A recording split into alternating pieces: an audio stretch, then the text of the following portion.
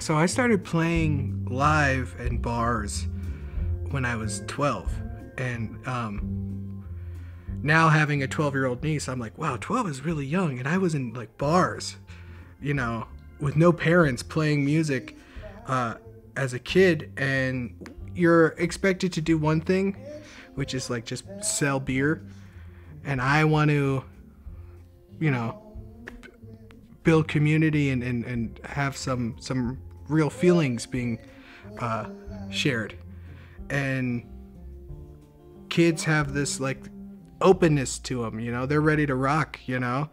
And when I think about kids that go through a lot, I had a cousin who passed away of cancer when she was 13, and that it was really hard because it's a long process to sometimes end up that way, you know. So families that are going through that, I just wanted to, you know, help out with the only way I know how. Yeah.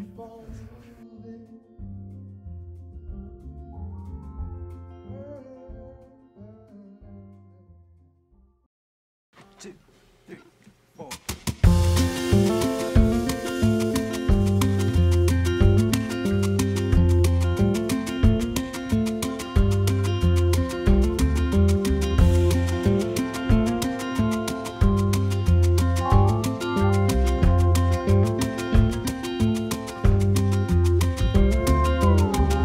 She's a fighter,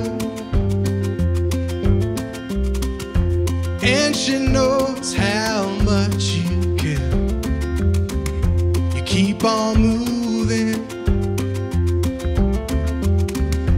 Love is real, but life ain't fair. Don't worry now,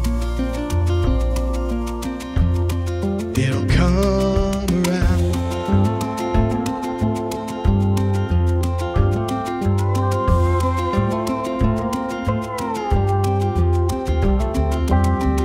She's a fighter,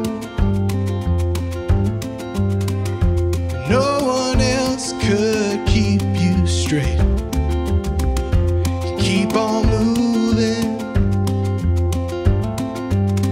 This kind of thing is not a race.